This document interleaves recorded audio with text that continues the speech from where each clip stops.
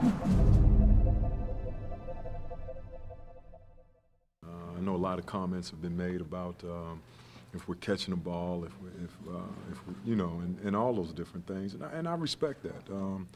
As receivers, you go out and you expect to make every play, and whether it's on contact or not, and so much of it is timing, and I think a lot of people don't realize. I mean, this is a brand new offensive system, and I don't ever make excuses. You want to blame somebody, blame me.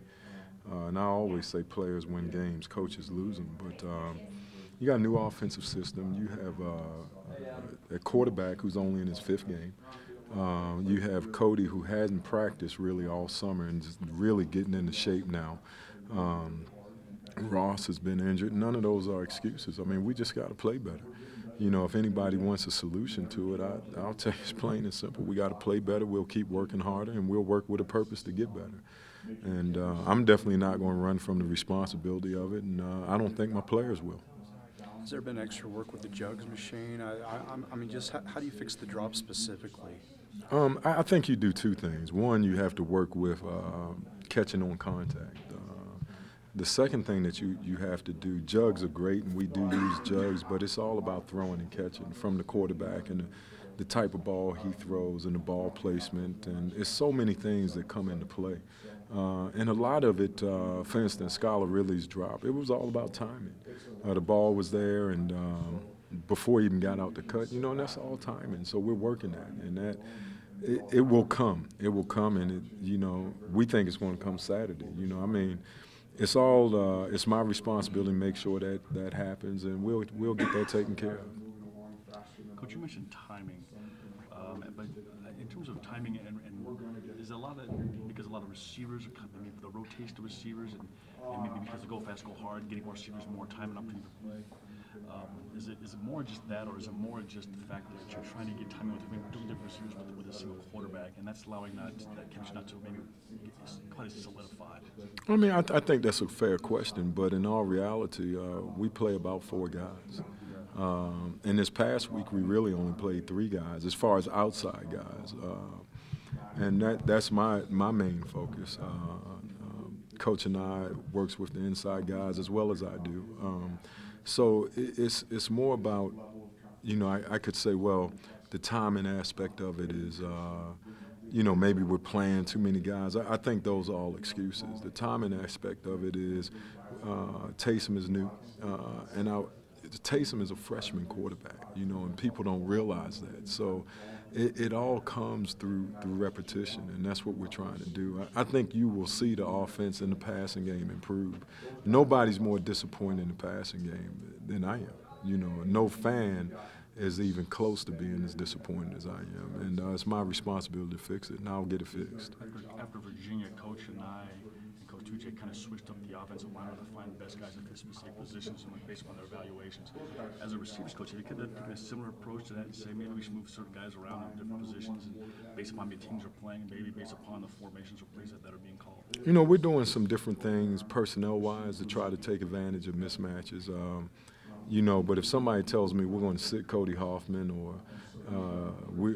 I'd say they're insane. I mean, Mitch Matthews caught 3 for 54, but we run 90 plays. There's not a receiver in the NFL that runs 90 plays. So the bottom line is we all just have to step up, whether it's Cody, whether it's Mitch, whether it's Ross or Poe, whether it's Skylar Ridley, Kurt Henderson, J.D., Taryn Houck. We all just had to play better. And I think we know that as a unit, and we're going to do that.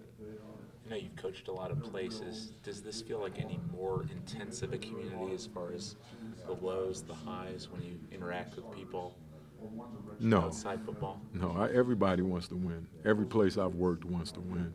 Obviously, the social media here is as intense as a Southeastern Conference school, and hey, everybody's got an opinion, and that's why they're great fans. So, no, I mean, I'm not ashamed of or intimidated by the scrutiny. That's what I expect. And then, you know, when they praise, if they want to praise me, I'm not the one to praise. Praise the players. I'm here to take the criticism. And when we win games, it'll be because of our players. It won't be because of us. So that's just the bottom line. So, no, I mean, I welcome the criticism. You know, and I also welcome anybody that wants to walk out and and they think they can do it better than I can. I respect that. I mean, that's their opinion. But heck, I think I've had 6 knee surgeries. I think I could do it better than one doctor that did surgery on me, so that's my opinion. But no, I really appreciate it, and it's not a problem whatsoever. Coach and I made a comment about extreme highs, extreme lows, and of course some of that's results, but has that felt like a practice problem as well? Well, I think what happens, we're a young football team on offense, I mean, in a new system. So, and we haven't experienced a lot of success offensively in the last couple of years. I mean, let's be honest.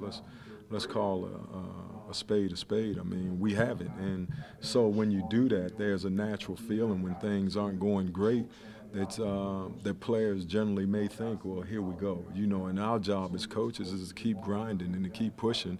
And I think you saw Texas, things went good, and then it's like, oh my God, things are going good, so you ride the high. So it's all about consistency and learning to be consistent. That comes with maturity, and that comes with just playing together. And I mean, we're in a new system.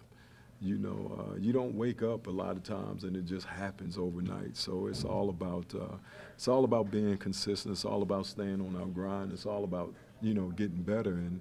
And you know, like I said, I don't mind the criticism, and I know once we turn it around, all the criticism will turn to praise, and that's okay too. And I look at that just the same. It's all, you know, we'll just keep doing what we do, and we'll get better. I believe in what we do, and I think that's the biggest thing. I can sit and look at every coach and say, hey, I believe in what we do. I believe we're going to be a good football team, and I hope every fan will take time and believe it also. And I think that's the key. I'm not quitting. You know, I'm going to keep pressing on, and I know these players are going to keep pressing on. In the end, we're going to be a good football team. We're going to be a good offense.